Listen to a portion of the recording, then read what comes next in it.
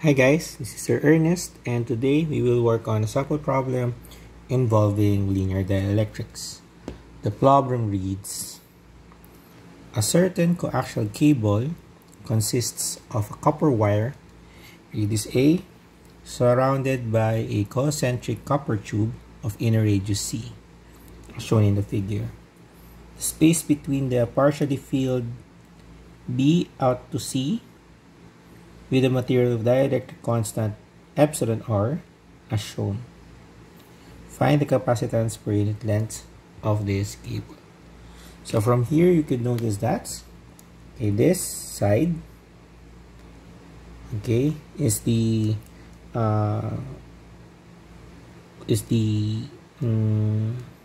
copper tube, and this is the copper wire. This boundary is the boundary between the dielectric material and vacuum. So here we're going to consider two regions, one inside the vacuum and one inside the dielectric material. So in other words, this is where the dielectric material is. It's called that epsilon r, and this is vacuum. So that means here the permittivity of free space is used. So now from here we could look into the capacitance per unit length. So for example, in this case, if we're going to change the view of our copper wire, we now have, this is your inner copper wire, and this is your copper tube. And then between the copper wire at radius B, you have your dielectric material. Now if we're going to set this as our length L,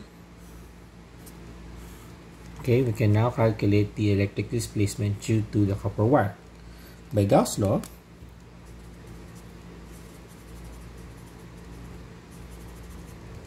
where the integral of D dot dA is equal to Q free enclosed. So right now we're not certain the charges, but we know that the charge here at the copper tube is the same as the charge here.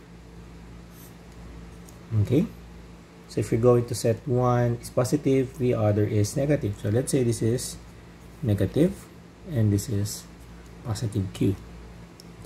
So this is now your free charge.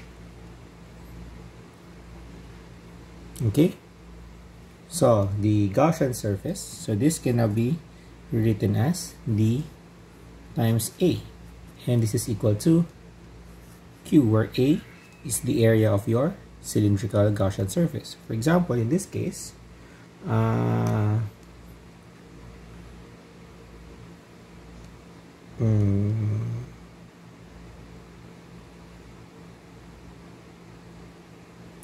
so that means, now before doing this, calculating this, we're looking for the capacitance per unit length.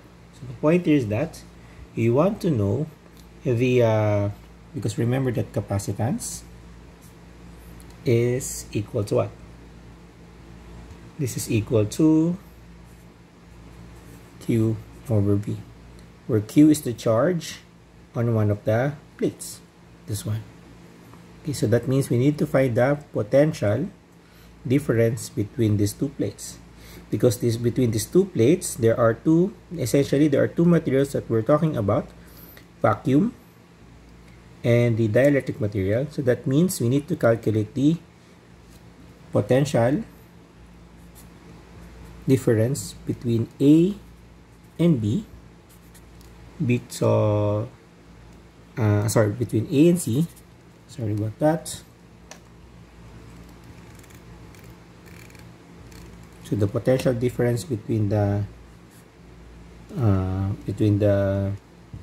tube and the wire, it's called that VAC, will now be equal to the potential from A to B plus the potential from B to C. Okay, so this suggests that we need to find the electric field within the vacuum and within the dielectric material. Okay, so let's do that. So that means we need to use the Gauss law for dielectrics to calculate the electric field. Now going back in this equation, so we know that D is now equal to Q over A, where A is the Gaussian surface. Okay, so that means this is, let's say, this is your Gaussian surface. Okay, so this Gaussian surface has shape, length L, and radius S. So that means area of the Gaussian surface will now be equal to 2 pi s. So that's the circumference of the cylinder, and then the length of the cylinder, or the height. That's 2 pi s times L over Q. Okay, so because this dielectric is between this, therefore we can know the electric field at each individual material, so to speak.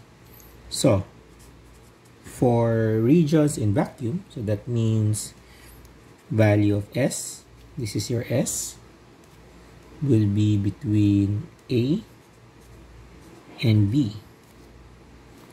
Okay, so E is equal to D over epsilon, right?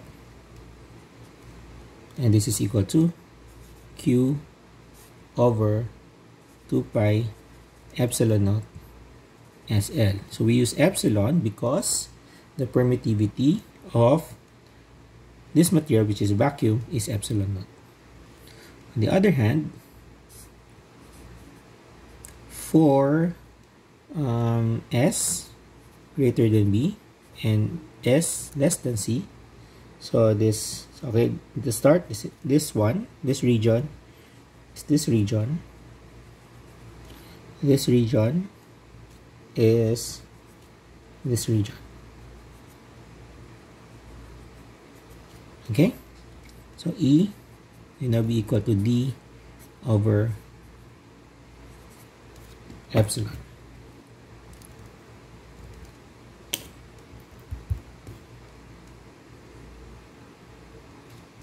Okay, where epsilon is the permittivity of the material.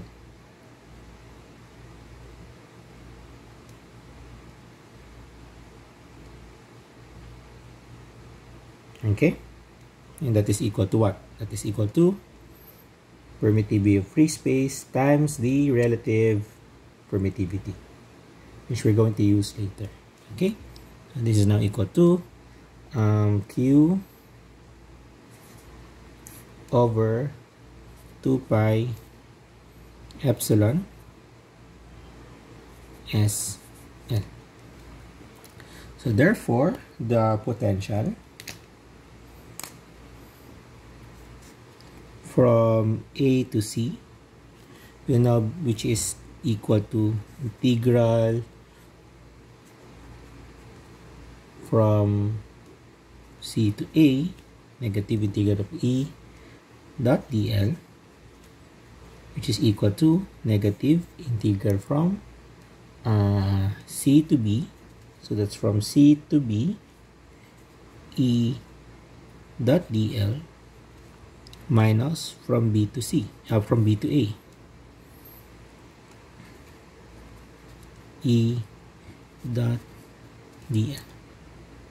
Okay, so substituting E for this region and for this region, E for this region and E for this region, we now have it's now equal to integral of Q over 2 pi epsilon SL. Our DL here would be DS. Okay? DSS hat. So this is DS plus integral of, so this is this becomes positive because what I will do here is I'm going to interchange the limits of integration. So this becomes B to C. So again, this is from C to B, and then I flip or I interchange these limits. So that's why it's positive here, and the same thing goes here. So this is from A to B, E, which is Q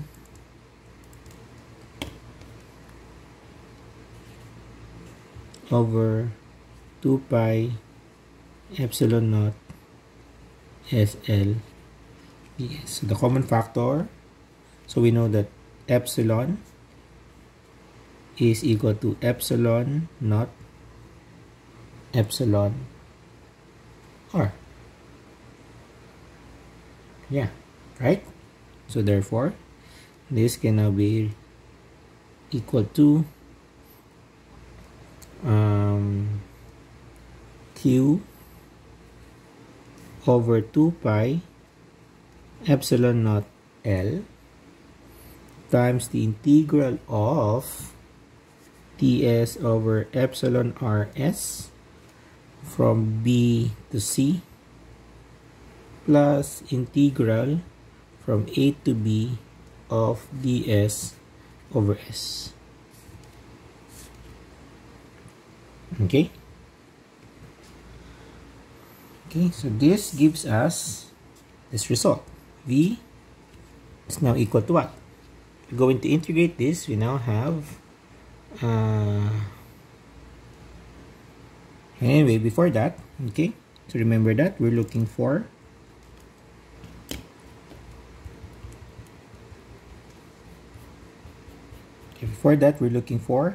capacitance per unit length.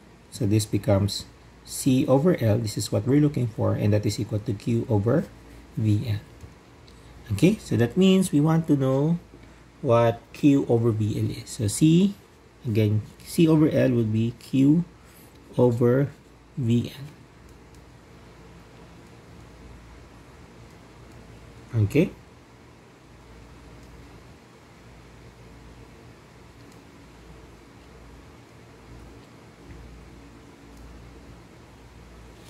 Sorry, okay, sige. Okay, before that, okay, that might be confusing to you. That's fine with me. I get confused as well.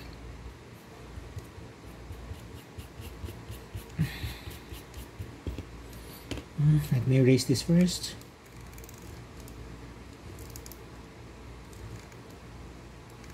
Okay. Okay. Now, in this case, V will now be equal to Q over 2 pi epsilon naught L times the integral of this plus this. So this, the first term, will now be equal to 1 over epsilon R ln of, correct, C over B. And this is plus ln of B over A.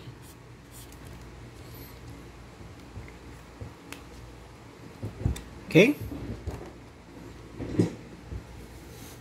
Now let's calculate now the capacitance per unit length. As I mentioned earlier, the capacitance per unit length is equal to Q over VL. So the goal is we find an expression equal to Q over VL. So what we can do is we divide both sides of this equation by Q over by V. So this becomes 1 equals Q over 2 pi epsilon naught L times the whole of this. Okay? You see? Okay.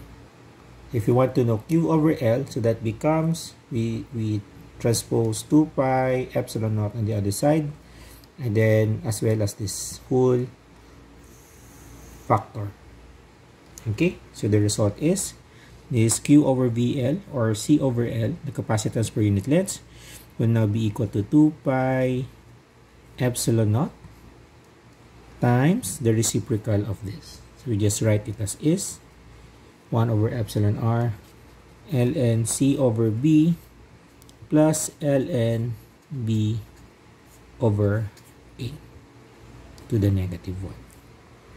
Okay? So this is now the capacitance per unit length. And as you will notice that if, for example, okay, if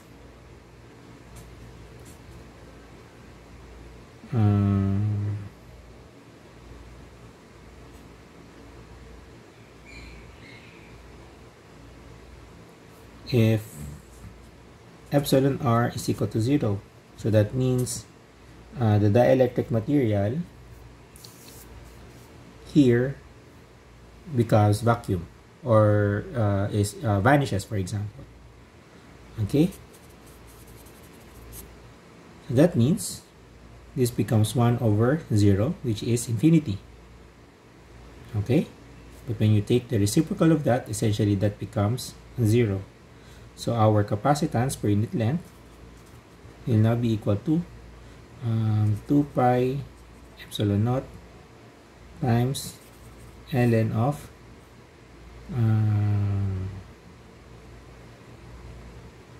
ln of B over A to the negative 1. Okay, so that's it. I hope you learned something today, and thank you for watching. I'll see you guys in the next video. Bye bye.